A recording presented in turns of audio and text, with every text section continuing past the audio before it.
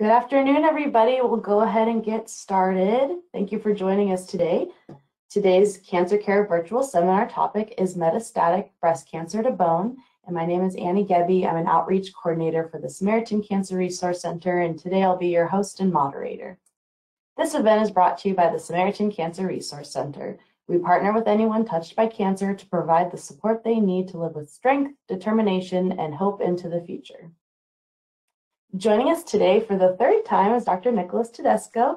Dr. Tedesco is an orthopedic oncology for the Samaritan Medical Group. And we're so glad that he's here today to talk to us about metastatic breast cancer. And it's now my pleasure to turn it over to you. All right. Well, thank you very much. As Annie said, my name is Nicholas Tedesco. I do orthopedic oncology and complex reconstruction here at Good Samaritan Regional Medical Center in Corvallis, and I'm affiliated with the Metastatic Cancer Center as a result. Some of the presentation today is going to be redundant if you've been part of my previous presentation, but we've got a lot of newcomers today, so we'll rehash out some of the old topics, but we're going to introduce some new ones. And so today what we're specifically talking about is metastatic breast cancer to bone, because that's what I see. So primary breast cancer is what's known as cancer that's confined to the breast tissue and its ducts, and that's it. Once it has started to spread, whether that's to lymphatics or then to the liver or the lungs or anything like that, we call it metastatic. That means that the tumor is no longer only at its site of origin. And so specifically when it involves bone, that's where I tend to get involved. So that's what we'll talk about today. So what is breast cancer, and how does it spread, and what happens when it does? That's one of the topics we're going to kind of address today. And then we'll talk about what exactly is orthopedic oncology, what do I do, where did it come from, and what are we doing here specifically in Corvallis that can help out in these sort of unfortunate circumstances once the tumor has had an opportunity to spread. So we'll start off with breast cancer as a general topic.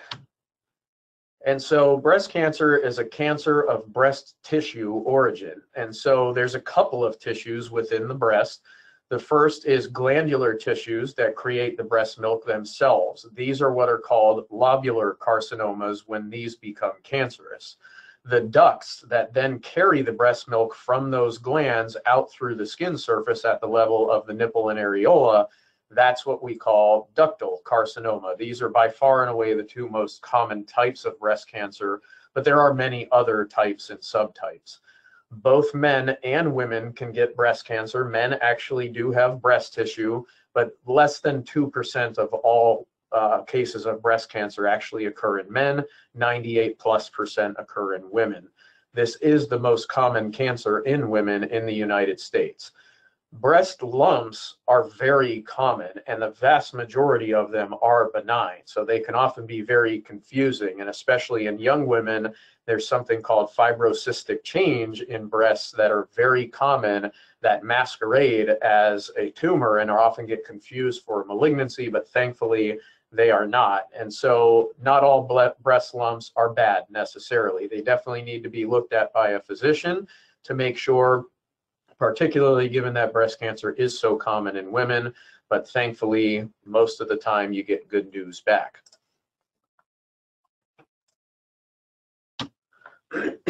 So what are some statistics on this? So 1 in 8 women will be diagnosed with breast cancer at some point in their lifetime. That's a lot.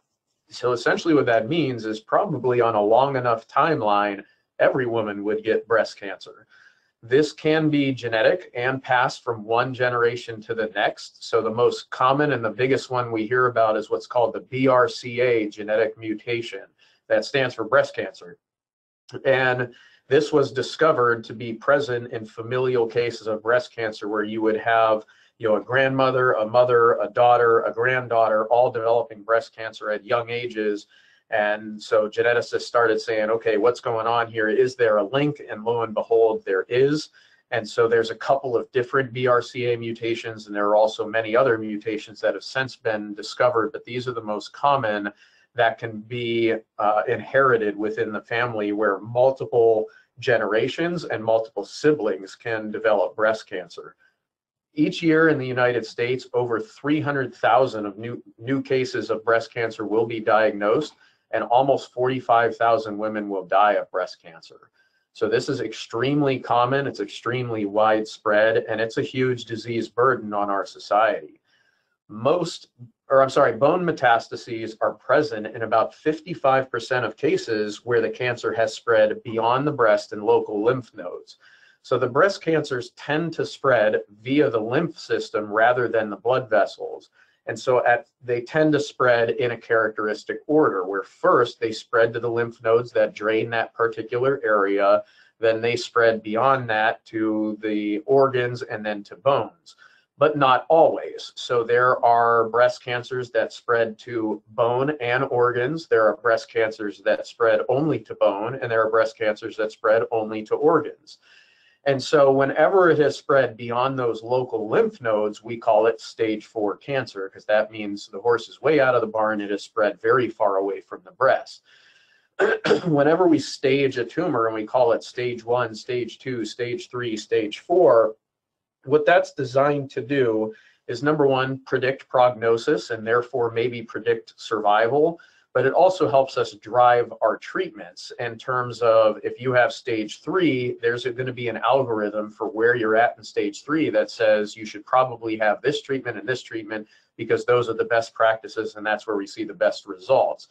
However, what we find is that not all stage 4 is equivalent. And so even though you might be diagnosed with stage 4 breast cancer, there are many different ways that stage 4 can be interpreted, again, depending on where it is, how many places it's at, all of those things play a role. So for instance, median survival after diagnosis of stage 4 breast cancer is only about 2 years, but that's where you're looking at all comers. So if it is spread very widely, then even with our best methods, sometimes we can't catch up to it and the patient has less than 2 years left. However, there are some patients with stage 4 breast cancer that die very rapidly, and then there are some patients with stage 4 breast cancer that we can cure and get a very long-lasting remission out of. So not all, then if it goes to the brain, for instance. If it metastasizes only to organs, those patients do better and survive longer than when it's in the bones and the solid organs like the liver and the other variables that matter. 50% of patients with brain metastases will not survive 3 years, while 76% of bone-only metastases will. So in general, when breast cancer metastasizes to the bone and it has spread, obviously any spread is not going to be great news, but it tends to do better when it's confined to the bone because we have more tools available to help treat it, and these particular cancers that have that predilection seem to behave a little bit less aggressively. The problem, though, once it's in the bone, is that it can weaken the bone structurally, and that can be very painful, or the bone can even fracture with little or no energy at all. Normally, once the cancer has metastasized to bone, it becomes a multidisciplinary approach to try and treat it. You combine therapy with surgery for the bone issues and the structural issues, chemotherapy for the disease itself and the fact that it is spread, and radiation to kill the tumor locally wherever the bone disease is to help provide structural support and give a scaffolding back for the bone to regenerate itself.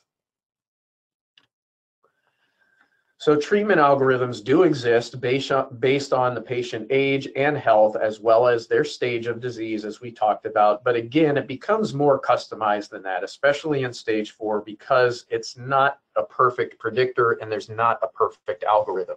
Every patient and every specific situation can be very different. And so this is just kind of an overview here of the multidisciplinary care that goes on, with all of the green lines representing, the patient's visits and who they see and who they're directly involved with. But all the blue lines represent the lines of communication in the background. So while the patient's not even aware of it, I'm talking with the medical oncologist and they're reaching out to the pathologist and we're talking with the radiologist. And, so there's a lot that goes on in the background to customize cancer care for patients and try and come up with what is going to be the best solution for this particular patient with this particular problem. And so that's one of the big roles that we try to accomplish here with the Pastega Cancer Center. And we do have what's called a multidisciplinary tumor board, where we meet on a periodic basis to discuss these issues, where we're all actually in one big room together, and then everyone can weigh in. And so we can figure out not only the best treatment, but what's the timing of that treatment? Who goes first? Is it radiation? Is it interventional radiology? Is it surgery? And try and plot out, the best potential algorithm that's going to help this patient out. So what are we doing kind of locally and nationally through Good Samaritan for, metastatic breast cancer patients? Well, we're actually doing quite a bit here. So first off, our medical oncology team does participate in multiple clinical trials. And so occasionally they're involved in clinical trials that involve stage 4 breast cancer, where we get to try the latest and greatest new medications that aren't even on the market yet, or something like that, where we can get patients into clinical trials when we might not otherwise have had any other treatment options remaining. We do keep a local database and case repository of all of these cancer cases, precisely so that we can do research on it and try and come up with better and improved ways of treating these things, or even be able to look at patients' tumors and genetically map them out and try and start figuring out risk factors, or what's a targetable gene that we can hit with a certain drug that maybe will finally destroy this tumor, and before we didn't have something like that. So there's a lot of different things we can do by keeping that database. The next thing is we do plan to contribute, starting either end of this year or into next year, for a national sarcoma database, which is another type of rare cancer, but that's going to include metastatic carcinoma cases, which breast cancer falls under. And so the hope with that is that the Musculoskeletal Tumor Society, which is the group that oversees orthopedic oncologists, we're going to all be participating in that. Now we can keep track of every single case in America and start to answer some really meaningful research questions as we have more and more numbers and better power to answer those questions. So this could be a game changer for research in general throughout the entire United States. Currently, I serve on the Guidelines and Evidence-Based Medicine Committee nationally with that Musculoskeletal Tumor Society. So we're tasked with coming up with clinical practice guidelines, appropriate use criteria, basically evidence-based reviews of the medical literature to provide instruction and direction to physicians for best practices. What's the best available evidence out there for how we can treat, X, Y, or Z. And so that's one of the roles that I play nationally. Additionally, I serve on the board of directors of the Musculoskeletal Oncology Research Initiative, which is a national consortium of smaller centers like ours, where we're not a major academic center like a Mayo Clinic or something like that. And so in order for us to be able to contribute meaningfully in research, we need to pool our efforts and combine our efforts. And so this research initiative is a series of small centers throughout the entire United States that we then can get together and streamline multi-center studies so that we can all kind of get our collective data, bring it all together, and then maybe be able to answer a research question much better than I would be able to on my own out here on my island in Corvallis. We also have a residency program here that trains the next generation of orthopedic surgeons, and we just had our first resident go into orthopedic oncology, graduate last year. He's currently doing his fellowship in this at Huntsman Cancer Institute in Utah.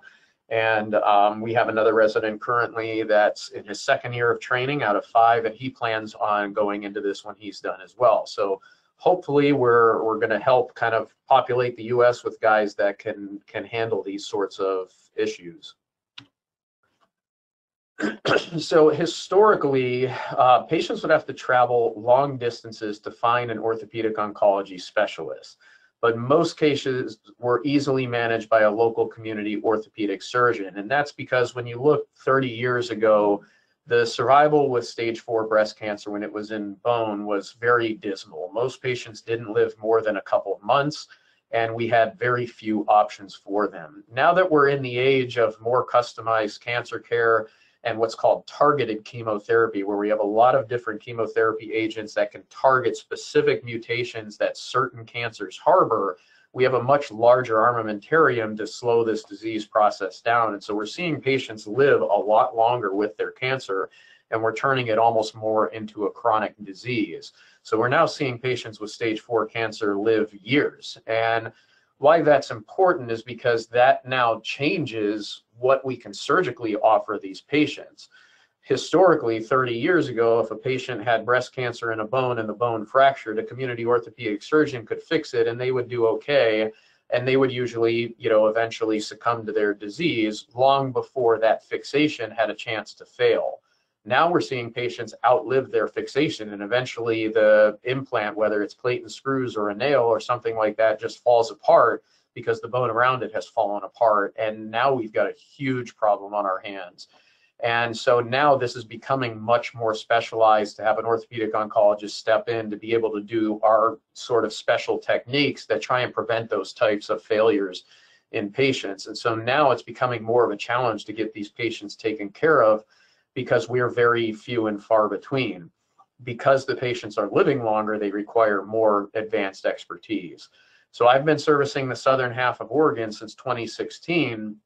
But I'm only one of 5 orthopedic oncologists in the entire state of Oregon, and I'm the only one outside of Portland. I'm the only one between Portland and Sacramento. In fact, there's only about 125 to 150 active orthopedic oncologists in the entire United States. So because of that, some patients have to travel 10, 12 hours to be able to meet with us. And then, as you can imagine, stick around and get managed and follow up and all of that. So there's a pretty big burden on the patients and their families to have to travel these long distances for their care. And so that's another goal of ours here, is to be able to provide that to the Willamette Valley as well as the southern half of Oregon, to be able to cut down on their travel time to some of these other centers. So that's a nice segue into orthopedic oncology. Because we're so rare, there are many physicians out there that have never even heard of orthopedic oncology. And so the big question always is, well, what exactly is that? Where do we come from? What do we do? Well, orthopedic oncology is basically surgical management of tumors of the trunk, the buttocks, the arms, the pelvis, the legs, and basically anywhere that's not specifically the spine, the brain, or the face and neck. And so the HENT docs get up there, the neurosurgeons get the brain, and the neurosurgeons and orthopedic surgeons get the spine. And so we get pretty much everywhere else.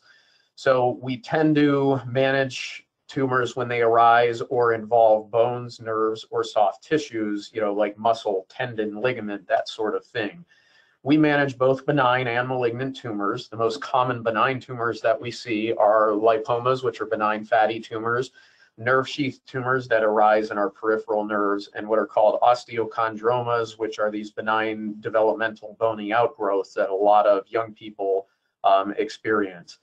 The common malignancies that we tend to manage, or cancers, are things called sarcomas, which are malignancies that arise within the connective tissue in our body, and then metastatic carcinoma, which are tumors that arise in the linings in our body that then spread to the musculoskeletal system. So I highlighted that here in bold, excuse me, because breast cancer falls into that category. So it is a carcinoma, and when it comes to see me, it usually has metastasized either to a muscle or soft tissue or to bone. Lymphoma involving bone and multiple myeloma are 2 other very common cancers that we manage and treat as well. Tumor-like conditions that we see and treat are things that sort of mimic tumors or mimic the treatment of a tumor. So things like infections, immune system reactive processes, and hemangiomas, which are these large collections of blood vessels, can look, act, behave, show up on imaging, and look just like a tumor. And so we manage them in similar ways. The flip side of that is whenever a tumor is involving a bone and we have to cut the bone out, we have to reconstruct that. We want to rebuild that bone and establish a good functional leg or arm for the patient. And so the natural offshoot is total joint replacement and revision total joint replacement, because you're doing the same thing. You're cutting out some bone and then you're replacing it with metal and plastic. And so we do that on a much larger scale with the tumors, but that's a lot of the things that we tend to manage. So orthopedic oncology really didn't exist until about the late 1970s, and that's really when chemotherapy came around for what's called osteosarcoma, which is a very rare primary cancer of bone. And this is where limb salvage surgery finally became an option. So before the 1970s and 60s, If you had an osteosarcoma, the treatment was immediate amputation, and that's all we had for it. And we found that even with an immediate amputation, less than 10% of those patients were alive at 5 years because the tumor would spread, usually to the lungs. But then when chemotherapy came around, we were now able to change that to about a 70% 5-year survival. So now patients are living longer and being cured. And so we had to come up with a better option than just cutting their leg off. And so we started dabbling with a lot of different technologies at that time to try and figure out how can we safely cut these tumors out and rebuild a functional extremity for the patient.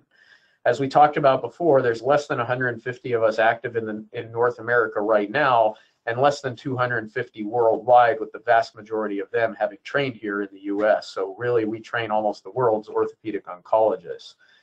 The grandfathers of this and the guys that really started it and turned it into a profession are these 4 gentlemen down here back in the 70s and 80s. So Bill Enneking was at the University of Florida in Gainesville. Henry Mencken was at Harvard in Boston. Michael Simon was at the University of Chicago in Chicago. And Jeff Eckert was at UCLA down in LA. So once upon a time, if you had a sarcoma or metastatic carcinoma that was a challenging treatment, you would have to fly to LA from the West Coast in order to get your treatment from Jeff Eckert.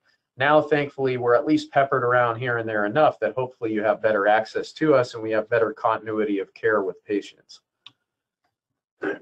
So what exactly is limb salvage surgery? Limb salvage surgery is basically anything but amputation. And so this can involve removal of the tumor alone, where sometimes we just cut the tumor out or we curette it out, which is basically means scooping it out from where it is.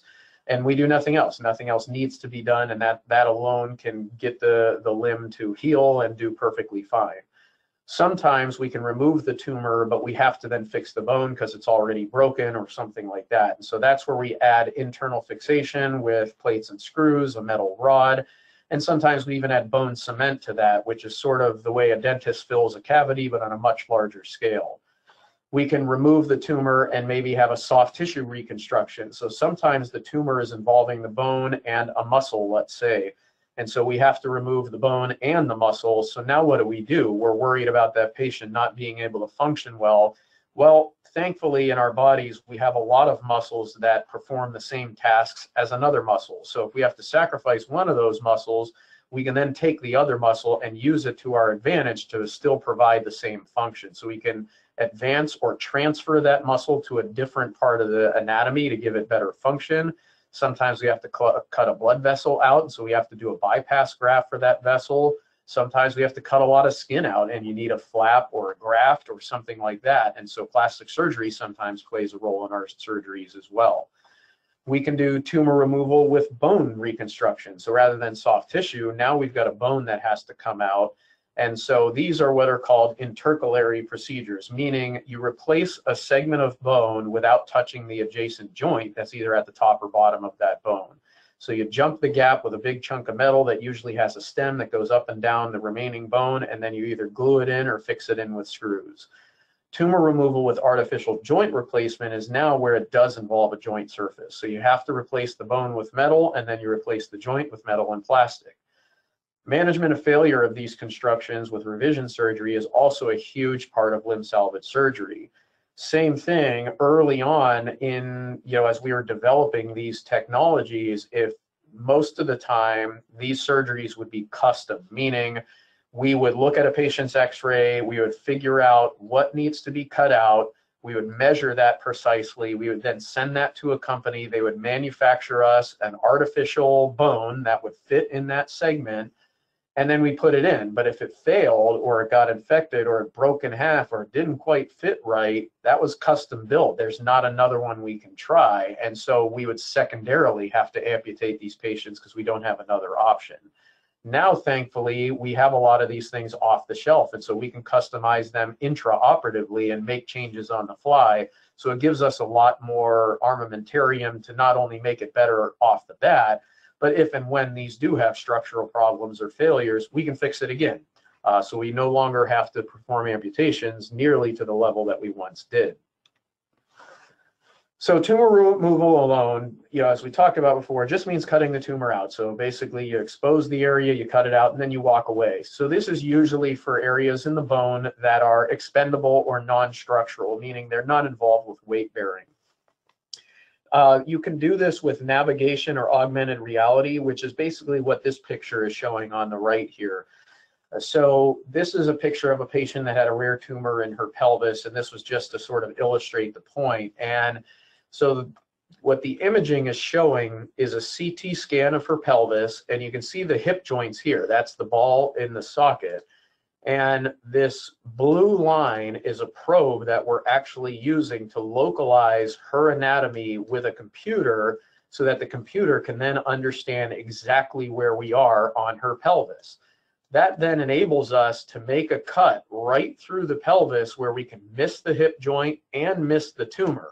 If we have to do this blindly, more than likely we're going to either end up in the tumor or in the joint, neither of which would be good. So these newer technologies now allow us to thread this thin needle and this thin gap between them and make better, resections for better tumor management, but also to preserve anatomy better so we don't have to do a huge hip replacement on someone. So tumor removal alone sometimes can be very challenging, but it can be very beneficial to the patient rather than having to rebuild that bone. The next part here is internal fixation. So this is where you have bone with structural failures. So this is where the breast cancer has spread to the bone. It starts to grow in the bone, it overtakes the bone, then the bone starts to disappear, and now there's no structural integrity left to it, and the bone can fracture with little to no energy, or even just from the muscles pulling on it, like reaching out to turn on a light switch or something like that.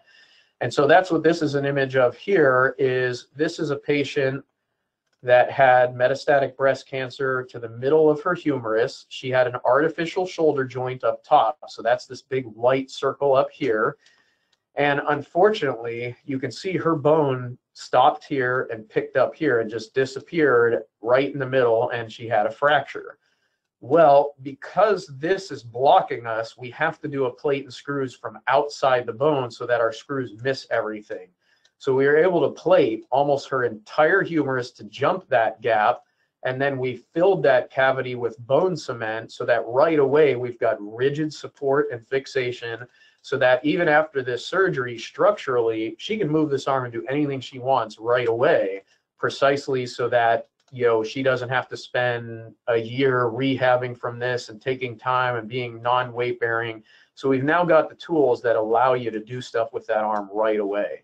Here's another one where you have the lesion up here in the bone where there's a hole in the bone, and you can see all this lumpy, bumpy stuff out here. This is the bone healing on the outside after we treated this, but there was a fracture across here. And so instead of going outside the bone with our fixation, we go inside the bone with our fixation. So this is a big, long, stabilizing nail that then has these locking screws that come through it so that it can't piston, windshield wiper, or rotate. So these stabilize it. And down here, there's some interlocking screws too. But now we can stabilize that entire bone. We can jump this gap and again, give immediate structural support to the bone to allow for full weight bearing right off the bat. Now we get into what's called endoprosthetic reconstruction. So this is now where we're not fixing the bone, we're replacing it. So as we talked about earlier, there's something called an intercalary replacement. That's where you preserve the joints, but you have to replace some bone in between them. So that's what this first picture is here in the upper left, where we have a bone above, bone below, and a big defect that we created in the middle to cut out a tumor. And then we jump that gap with a big chunk of metal and then a rod that goes into both ends of the bone. And this haze around there, you can see that's cement. And so we glue it in there basically, and that allows us to keep the leg, keep the bone, and keep that patient's function going. Then you can have simple joint replacement. So this is a standard hip replacement, but this was a patient that had metastatic cancer to the upper part of the femur here. Because it was so close to the joint and there was so much bone gone, there's really no way to fix it. So instead, we just replace it. So this patient gets an artificial hip joint. Then we talk about what's called mega endoprosthetics. These are large chunks of bone that need to be replaced, not just a joint surface like here. So here is where you replace like an entire femur, for instance. So here's an artificial knee at the bottom, artificial hip at the top, and a completely artificial bone all the way down. So this is called a mega endoprosthetic. Then you have custom endoprosthetics. These are usually used these days in the pelvis for complex deformities and reconstructions. And what you do with these is similar to what we used to do, where we now measure everything precisely, but now we've got better tools like CT scans and MRIs to do that. Send it to a company, and they actually do 3D printed titanium implants. So they use a 3D printer that can take the information from the CT scan or the MRI and print out an implant that is going to fit that patient's anatomy perfectly and allow for fixation to the adjacent anatomy. So I always tell patients, whenever we rebuild an area, it's just like building a house. You need to have a strong foundation, and you build off of the foundation. The foundation for every patient is bone. So you've got to have bone that we can build off of. So this is one where we had to, if you look at the normal pelvis up here where we do an artificial hip, this is where we had to cut the pelvis up here, cut the pelvis down here, and take out everything in between. So now we jump that gap with a huge chunk of metal that does have an artificial hip joint, but then it's got all this fixation that we're building off of the adjacent healthy normal bone. And so now, rather than having to do a high-level amputation on this patient, we can rebuild it and give them a hip joint, and they can still bear weight and walk around and do a heck of a lot better than if we had to remove the entire pelvis and leg. So these sorts of implants have been a game changer. The biggest drawback to these implants is manufacturing time. It does take about 8 weeks or so for an engineer to chat with the surgeon, figure out a game plan, figure out exactly how they want to attack this, then come up with the design and all the measurements, and then have the computer print it out and then sterilize it all and get it shipped here. So these are often kind of hurry up and wait type of surgery. So if there is a big defect here and the patient has a lot of pain, but we do want to rebuild this and we don't want to cut their leg off, then we do have to talk about being non-weight bearing or living life in a wheelchair for a couple of months while we get this built so that we can go in there and safely do it. So in terms of endoprosthetic reconstruction, these are used to remove the tumor, rebuild the bone, and provide structural support in order to reestablish joint surfaces or bypass failed bone healing mechanisms because they've been overtaken by tumor, or we've hit that area with radiation so hard that the bone just doesn't have any capability of healing anymore. So this was a patient that had breast cancer that was up here on the upper end of the femur, and she did suffer a fracture. So this is what we would call a hip fracture. And so as a result, we had to replace it. But because breast cancer was also throughout other places in her bone, if I go back one slide, you can see a standard hip replacement ends down here. So we anchor it in there to get fixation, but that's all it's doing. It's not really bypassing anything. It's just helping us fix this implant into the bone. But here we run this big, long special stem all the way down, and it goes almost all the way down to her knee. That way we can bypass any structural problems being caused by the tumor in the bone. We can stabilize and support the entire bone, but we don't have to remove the entire bone. And why that's important is because in addition to bearing weight, our bones provide an anchoring point for all of our muscles. So when you have to cut the bone out, the muscles don't quite heal back to metal so perfectly. And so this enables us to preserve the patient's function a heck of a lot better. Here's another example of when we have to do a bigger, problem. So again, here's some metastatic breast cancer in the femur where you have these nodules right here where it has spread to several spots within this femur. And you can even see widening and changes in the bone on the outside here. So there's tumor involved on the sides of the bone. So it comes down here pretty good. And unfortunately, this patient did go on to fracture through that area after radiation attempted to kill the tumor and let it heal. So now we have a completely broken femur. We've got tumor all throughout it. So fixing it may not be the best option because the bone is just not good. But at the same time, this is certainly more bone than a standard hip replacement. So now what do we do? Those mega endoprosthetics come in where we replace ways of rebuilding these defects, but because these surgeries are big and they're very specialized, this is why you need to come my way rather than kind of following up with your local doc if you do live far away from a center that has an orthopedic oncologist. So what are some of the complications that arise with these? Because as you can imagine, some of these are huge surgeries and in patients with advanced cancers. And I will say, you name it, if you can come up with something bad that can happen, I guarantee it's happened. And so one of the big parts of this, again, is multidisciplinary care, getting everyone involved off the bat so that everyone's keeping an eye on the patient so we can stave off medical complications, structural complications, mechanical complications, all of that stuff. We get the medical team involved, we get the medical oncologist involved, the radiation oncologist. And so this really comes down to informed consent with the patient. It comes down to discussing what really are the options for this particular case with this particular anatomy involved. And then what are the expectations? What does the recovery look like? What can we expect to get out of this? What are the goals of the patient and their family? How old is the patient? What is their life expectancy? So there's no real algorithm here. It's a very customized individual basis type of conversation. And you could have the same conversation with two different patients and have the two different patients elect two totally different treatment options. And that's because patient autonomy plays a huge role. We want the patient to take an active role in their cancer care and in their care when they're facing one of these issues. And so really this just comes down to having an open, conversation and discussion with your whole treatment team to help determine what's going to be best for you. So in conclusion, orthopedic oncology is but a small part of the multidisciplinary care for these complicated cases here at Good Samaritan.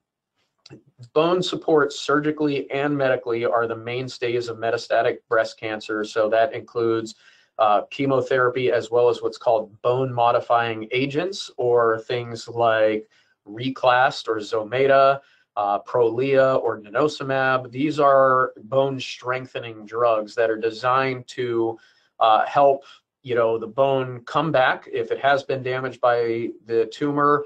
But believe it or not, in breast cancer, they actually have a benefit in preventing the bone from even setting up shop in tumor in the first place. So they play a role even before the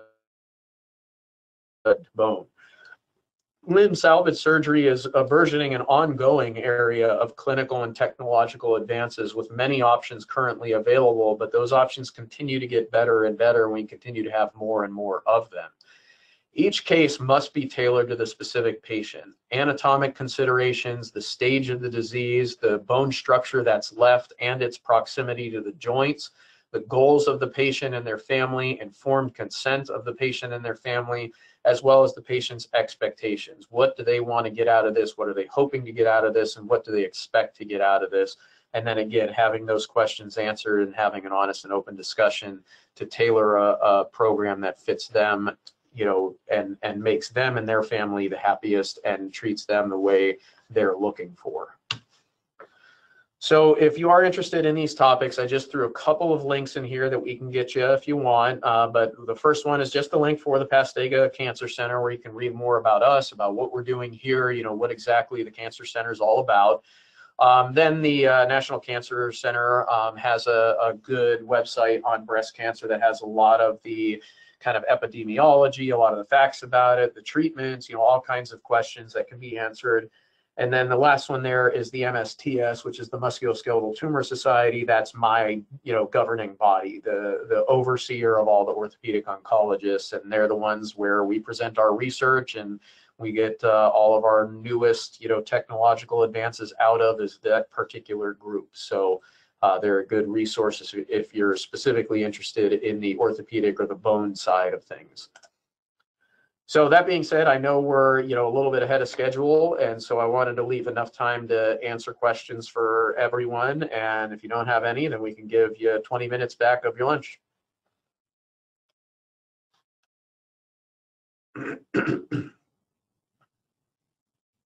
Thanks, Dr. Tedesco. That was very informative, and just the level of personalization and problem solving is very interesting. So thank you for sharing your expertise with us.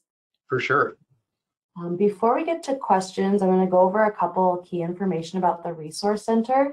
So if you want to go ahead and begin putting in your questions or comments into the gray question menu, that would be wonderful.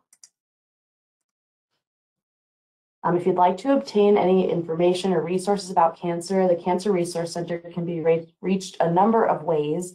We have physical locations in Albany and Corvallis, and you can call us or visit our website. Email is wonderful. cancerresourcecenter@samhealth.org is our email that we check daily. So if you have questions or comments, anything like that, please reach out to us, as well as Facebook, Instagram, and you can join our newsletter as well, which goes out monthly with additional updates throughout the month of what's going on. We have a few upcoming events. Interval breast cancer, which is going to be offered in Spanish and English, and Detección y Prevención del Cáncer de Mama on Thursday, October 20th, and that will be offered in Spanish. Please reach out to us if you want to get registered for those. The links are in our newsletter, but if you have trouble finding that, please reach out to us. We'd be happy to connect you with the links. Okay, now let's go over some questions.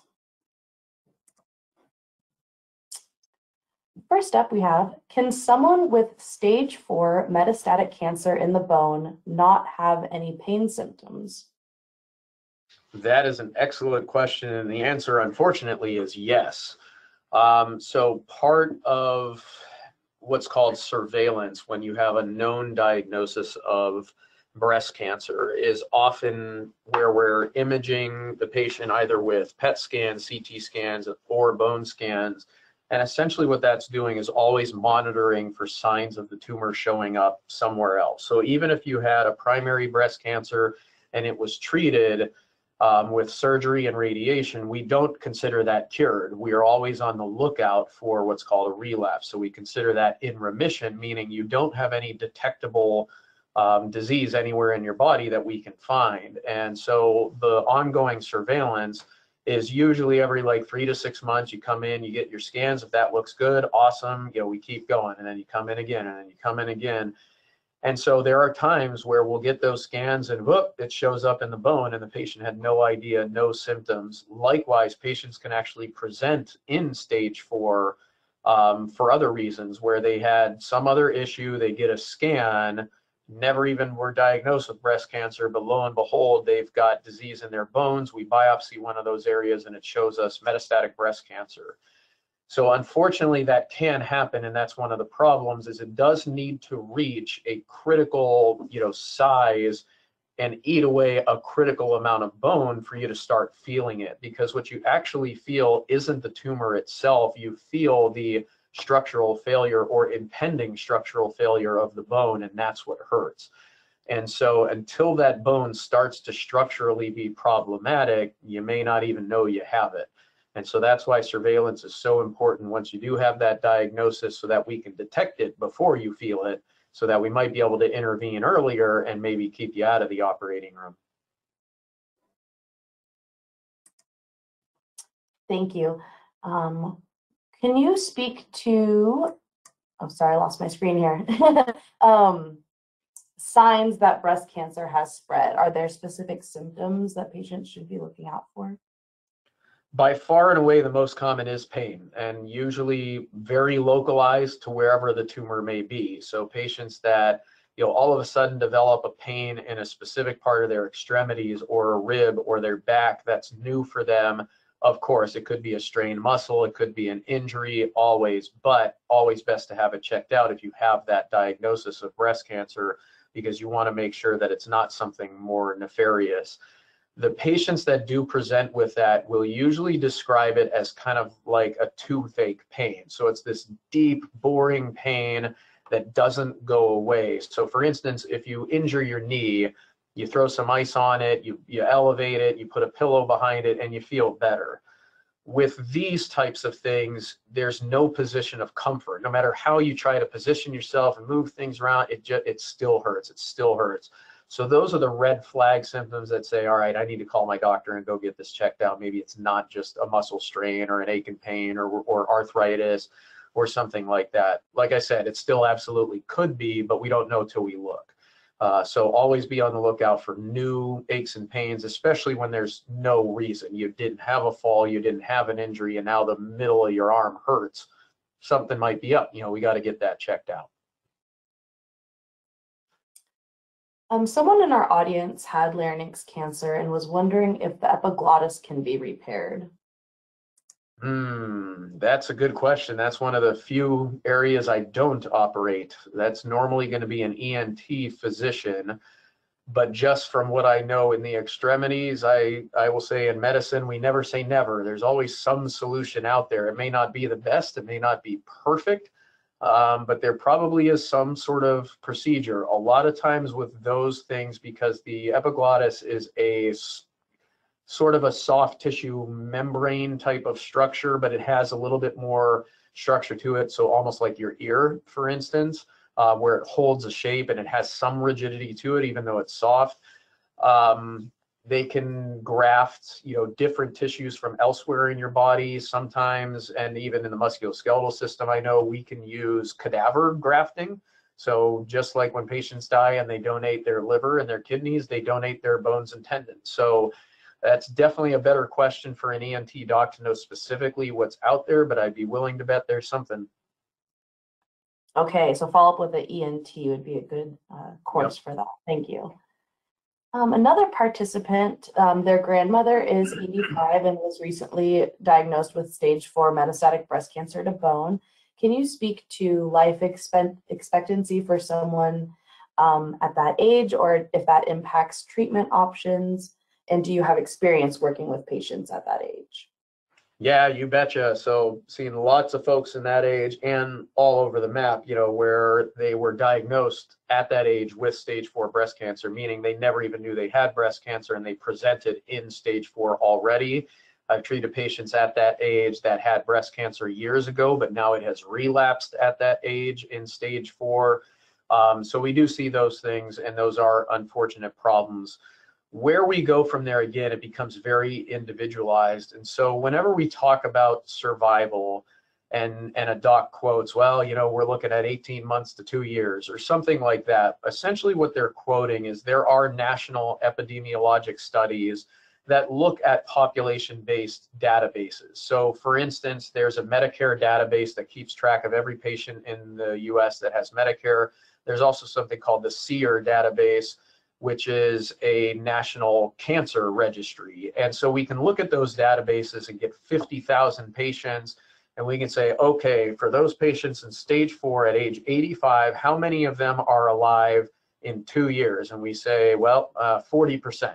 So we say 2-year survival is 40%. So that means 60% of patients don't make it 2 years. That's the majority. So we're going to tell patients, well, the majority of people don't last 2 years. The problem with that is this is a very individual thing, because as we talked about before, not all stage 4 is the same. Not all stage 4 is treated the same. Not all stage 4 has the same prognosis. And stage 4 that's a relapse is treated differently than stage 4 that's presenting in the first place. So it's really hard to quantify that for any patient. And so what I always tell my patients is, here are the national numbers, but what does that mean for you? Nothing. You're an individual. We have no idea what the future holds for you. We will get as aggressive as you want to get, or we'll back off as much as you want to back off. But we don't know, where this is going to go for you. Are you going to be one of those stage 4 people that get cured? You might. Are you going to be a stage 4 person that dies in 3 weeks? You might. We don't know. And so that's the hardest part in all of this, is those numbers and things that we quote really are just coming from looking at the general masses, but they really don't allow us to drill down to all of those specifics that really go into prognosticating a patient. When you look at those databases, you can't find, well, what other medical problems did that patient had? What other treatments did they already go through? What other, so we can't answer those questions definitively. And so the treatment is different for all of those patients. So at her age, at 85, if this is the first time she's been diagnosed with breast cancer, she's already in stage 4. Primary chemotherapy for breast cancer often involves a drug called adriamycin, and adriamycin is very toxic to the heart.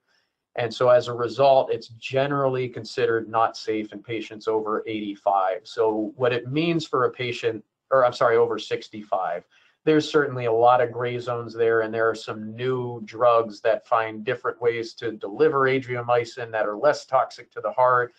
But in general, at that age, it takes away our biggest gun that we have for breast cancer. And so it means we've got to move down the line to something that's not so toxic.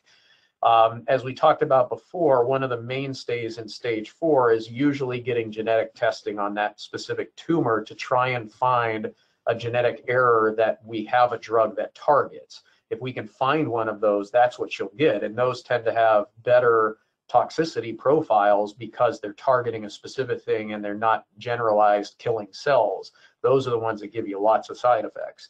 And so it tends to be better tolerated and again helps prolong survival of the patient. So when it comes to that particular patient, I would say, who knows?